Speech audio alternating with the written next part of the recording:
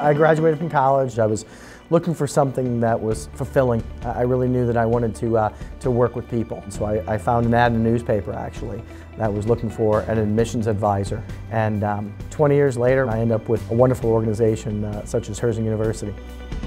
The Akron campus really encompasses the community. Our students who come to us stay in the community. So they come to us, they graduate, and they come back and they give back to their community. And I think that's special and unique to Herzing University.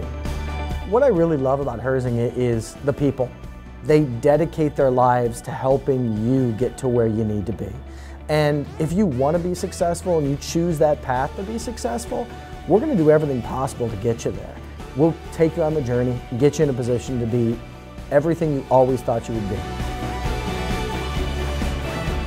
You know, I love handing out diplomas on graduation day. It makes me feel awesome. And sometimes you get emotional about it because then you hear somebody's mom in the background yell, "Hey, way to go, great job." And then you really feel like you were a big part of this journey and kind of the culmination of all their hard work. When individuals think they can't, you're not alone.